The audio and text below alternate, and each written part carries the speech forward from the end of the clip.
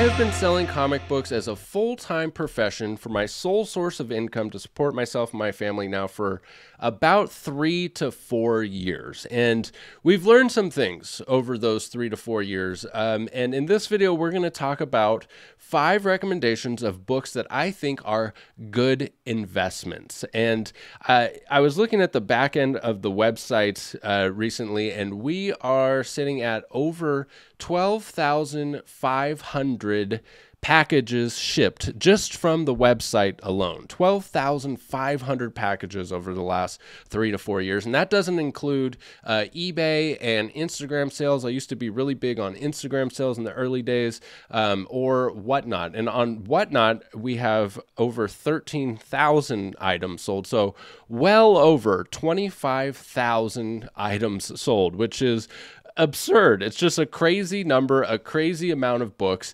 And we've learned some things over those years. And, you know, my business model is a weird one. I don't know where I got this business model idea, but I'm sure I got it from somewhere, or maybe it just jives with my personality type. But my business model is to pay people more for collections than the average dealer and sell them for less.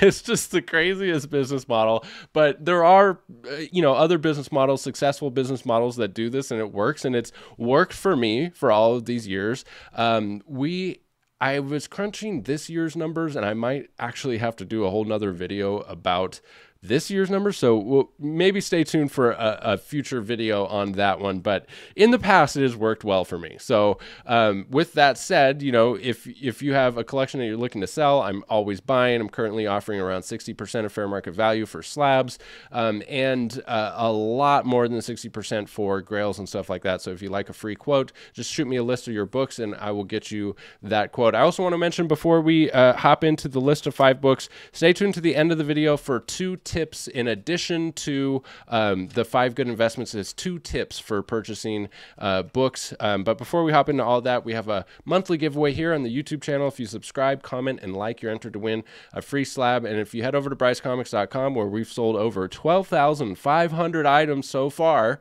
since business inception, you can find books listed for reasonable prices and use the code COLLECT10 for an additional 10% off an already good price. That code is always active, and we have a newsletter over there where I send out new inventory as it comes through. We're constantly, every single week, getting new inventory here at the shop, and you get first access if you sign up for that newsletter, and it also enters you to win a free slab. We also sell, like I mentioned earlier, on Whatnot, where it's a live shopping platform. A ton of fun if you haven't experienced it yet. There's a link in my description of every video for $15 towards your first purchase, and I have items in the buy it now for $15, so you can stop by and pick up a free book if you're new to Whatnot. And then, of course, follow me over on Instagram for trades for grails and other fresh content over there.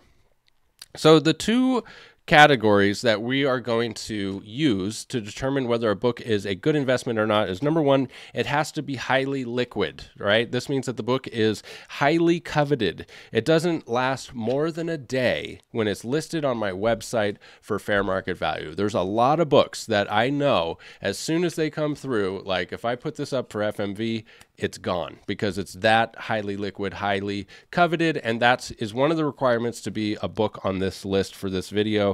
And number 2, it has to be a key issue or a classic cover. And as I'll talk about more, sometimes the best investments for comics are classic covers and not key issues, because the values of the books are more steady because they're not associated with characters that are in pop culture and movies and new series of books and things like that. So either a classic cover or a key issue, and it has to be super, super liquid. Let's hop into the computer and take a look at this list. I have a very exciting new exclusive drop, a new Marvel Comics, Bryce Comics exclusive for Ghost Rider Final Vengeance #1 by none other than In-Hyuk Lee. We have trade and virgin options available and CGC 9.8 pre-sale options available now at bricecomics.com. I want to start with a book that I think is undervalued. Did he say undervalued in this market, in this economy? let me explain what I mean by undervalued. For what this book is and what it represents and the key significance and how relatively scarce it is, I have always thought that the value of this book was lower than it should be. Like, even during the comic boom, I think like it should have been worth more. And now with the current prices, I think it should have been worth more because it's this classic cover by Frank Frazetta. It's the first appearance of Vampirella, and she is a character that is going to stay with us till the end of time. There's always new Vampirella covers coming out because of how smoking hot she is. There will always be a demand for this. And if you go and look at the CGC census, there's only 1,092 total graded copies on the CGC census. I mean, this thing is relatively scarce for a comic book from 1969. So those things considered, that's why I say I think it's undervalued. I don't know that there will ever be a time when I don't think it's undervalued, because you can get, right now, for example, and look at this, it's red across the board. So, don't get it twisted in me saying that it's undervalued, that like, it's going to spike up tomorrow or something like that. No, it's very possible that the price continues to see a gradual decline, as evidenced by all of this red. These are the averages for 2023, 12-month and 90-day, and across the board, as with many, many books, most books in today's market, you're going to see red like this. But for under that $1,000 mark, you can get a respectable, 5.5 to 7.0 if you're lucky. I think the 7.0 sale of 862 was probably an anomaly low, but set those searches at auction houses and find $100 books in your collection that you can live without. I know you can do it, and sell those and consolidate it into Vampirella #1. Shouldn't you have one copy of Vampirella #1 by Frank Frazetta?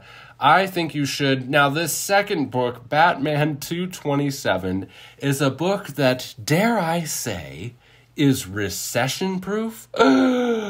Did he say recession-proof? Of course not. No comic book is recession-proof. Haven't we proven that with the track record of these sales? But check this out. Let's go over to GPA for Batman 227, which, by the way, is just an iconic cover by Neil Adams, inspired by Detective Comics number 31. Dare I say, the greatest homage cover of all time. Can you tell? I kind of like this book.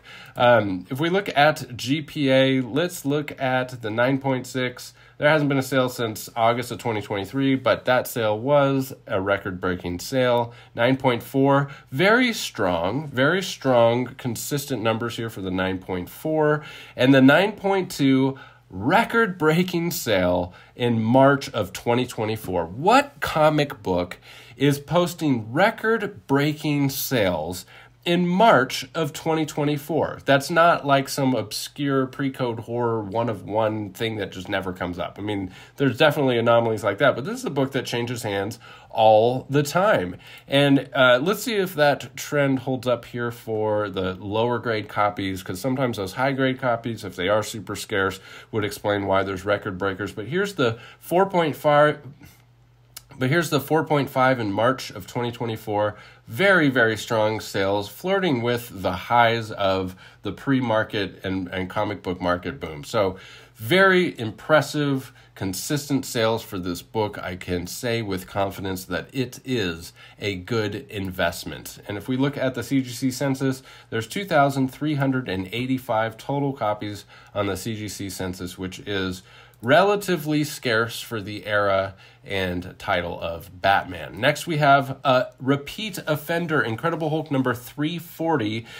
Just a classic cover by Todd McFarlane. Lots of classic covers on this list, because I think classic covers don't go through those fluctuations of key significance like first appearances. A lot of times a first appearance book will have lots of ups and downs because of portrayals of the character in pop culture universe like movies and new series of comic books and stuff. But these classic covers are highly collectible because of the cover, and that doesn't go up or down typically with the portrayal of a character in a movie. So that's why you'll see a lot of classic covers on these good investment lists. Right now, the 9.8, the last sale was $910, and it's, been flirting with $1,000 for quite a while now. Even a lot of consistent sales for, over $1,000, $1,100, $1,200. I think 910 today on April 9th, 2024 is a screaming deal for this book. Will it go down further than this? Well, look at these red arrows. I mean, there's a lot of red on this page. It's definitely on the decline.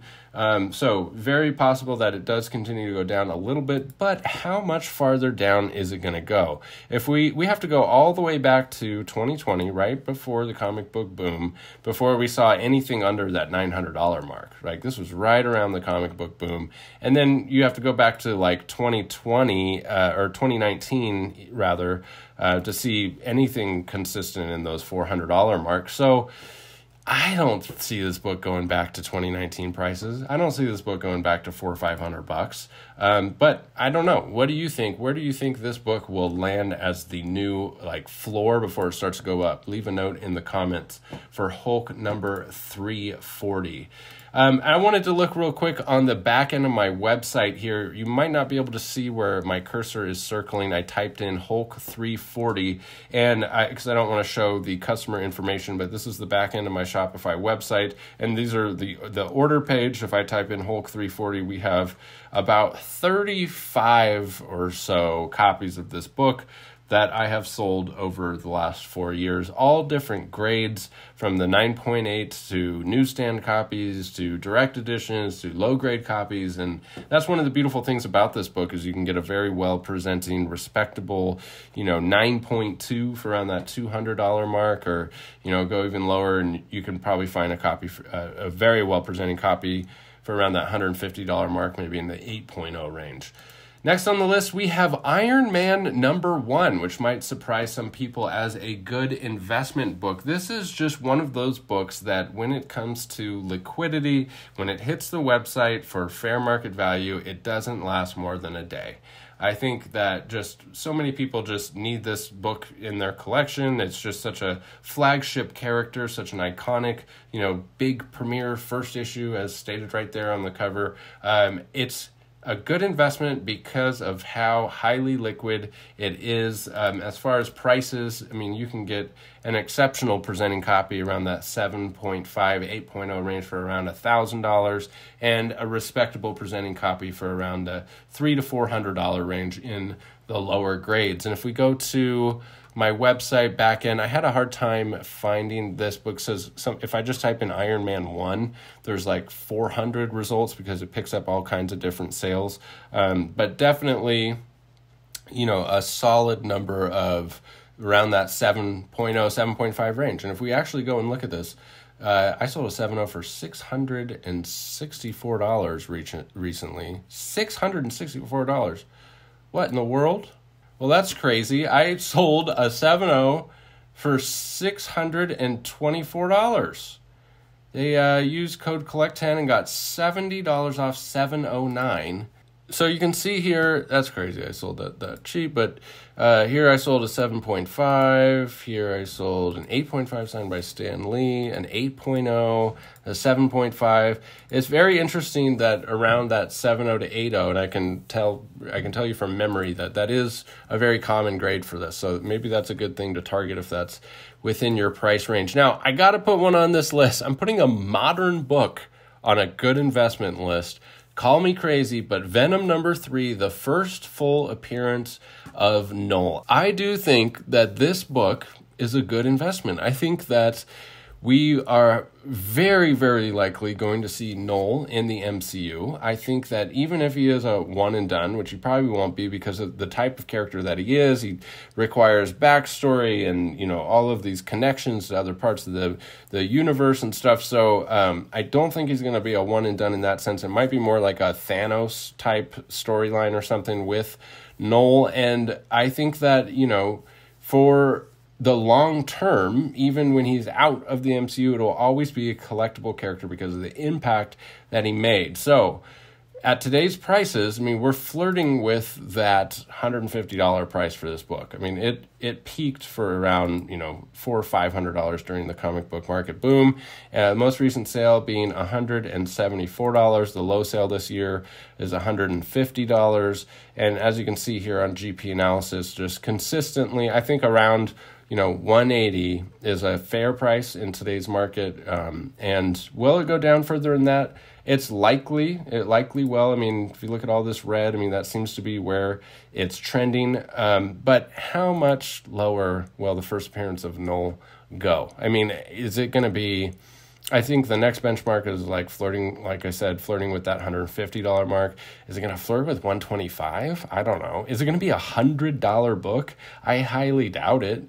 The other good thing that this book has going for it is this cover by Ryan Stegman. Just absolutely stunning. So I do think it's a good investment, all things considered, in today's market. I think Venom #3, the first full appearance of Null, is a good investment, especially when you look at the liquidity. If you go into my website backend and you just type Null, you get one full page, probably about 40 sales just for Null. If I type Venom 3, you get for some reason it just pulls in hundreds and hundreds of orders, but type in Null, just the word Null, and there's 40 sales. I bet you I've sold probably 50 or 60 copies of this book, which is crazy. It's crazy to think, it's just everyone has one. It's an attainable book. It's not like a super rare book. In fact, let's go see what the census says. Venom 3 from 2018, the first print here has a total of 7,363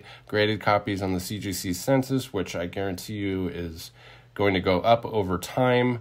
There's a bunch of different variants, but I would stick with cover A for this one. I mean, this is one of those rare situations, or maybe not a rare situation, but a weird situation where the second print, there's 7,363 total first prints on the census, and then there's 580 second prints, and the first print is worth way more than the second print. Just like nobody cares about the second print. And the reason is because of the cover. This is the cover people recognize, and it's amazing. So there's a lot of nuance to comic collecting. It doesn't have to be rare to be a good investment. There's other things to consider, like the future potential of the character, the liquidity, the demand. There's lots of stuff to consider, and all of those things considered, I think Venom #3 is a good investment. Now that we've looked at that list, I want to offer 2 tips for buying comics in general. And stay tuned for future videos. I need to dive deeper into more tip-related things of stuff that I've learned over these years, that will help many collectors. But real quick, 2 tips here is number 1, match up what you love to collect with these investments that are highly liquid and what sells well. Because there is a ton of different types of comics that you can collect and ways you can collect. You can collect runs or just key issues or, certain genres or publishers or whatever. There's any number of ways to collect comics. And so because of that, my recommendation is, and this video is about investing in comics, which is different than collecting comics, but there's also a lot of overlap. And if you can overlap how you collect with investment tips, when it does come time to sell the comics, you'll be sitting in a much more favorable position financially. Now, a lot of people don't care about this. This is a hobby too, as well. And, if your primary goal in collecting has nothing to do with finances, your children can deal with that after you're long gone.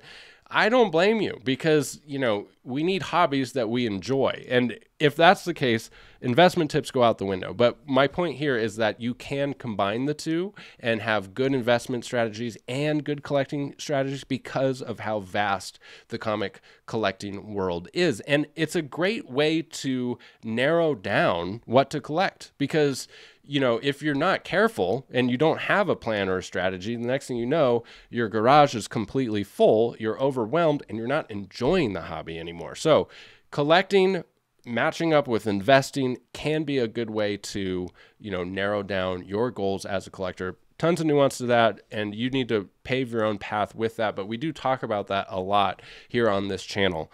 And number 2 is target auctions First and foremost, auctions. If you're, looking for books, target auctions or sellers that have great prices. Shameless plug here. I always list stuff based off of recent sales. That's it. If it's going on my website, it's gonna be at or below fair market value, and then I always offer the 10% off. That's just part of my crazy, stupid business model that keeps stuff moving. And so the idea with that business model is I don't want people to have to go and look up prices when they're on my website. I mean, I encourage you to do so you can see you're getting a good deal. The idea was I want people to know that if I listed it, it's a fair price, especially if you use that 10% off. Prices fluctuate all the time. If you see something on my site that's like way overpriced, the chances are there was a mistake somewhere or the market crashed or something. Feel free to shoot me a message or an offer. I don't get any messages when you send an offer through the website. So if you send me an offer and you have like a justification and, I just denied your offer, sometimes I'll just get a text on my phone that says like, this person offered you $300 less for your $600 book. And I'm just like, decline, but maybe that's the new price of the book. So shoot me a message via email or Instagram at brycecomics@gmail.com. Be like, hey, this is why. And so the reason I say target auctions is because that's kind of like the barometer for the low point of sales, like especially eBay auctions that end at weird times. Like that's when you're going to get the best price for a book is an eBay auction that ends on a Tuesday at 2 p.m. when everyone's at work, right? Like those are great auctions to target for a book, and you can set a search for the books that you're after and be patient. But I want to give an opportunity to leave a shout out, leave a comment in the comment section below of other sellers that have consistently fair prices. I'm not interested in somebody who's going to list a book for 50% more than it's worth and then say, make me an offer. Just list the book for what it's worth. I mean, come on, let's stop jerking each other around like that. To each their own. Do whatever you want with your pricing strategy, but I would like to hear from you guys, some sellers in the comments below that have consistently good prices that you're very happy with, fair deals. So spread the love. There's lots of places to shop for comics, and so check that comment section down below. Thank you guys for sticking with me to the end of the video. Don't forget we have that giveaway here on the YouTube channel. If you subscribe, comment, and like, you're entered to win that. Head over to brycecomics.com, sign up for the newsletter for another chance to win and get first access to new collections as they come through the shop. Tons of new stuff hitting the website this week. And follow me over on Whatnot, link down below for $15 towards your first purchase. We always have stuff in the Buy It Now for $15. Thanks as always for sticking with me to the end of the video. We'll catch you in the next one. Bye.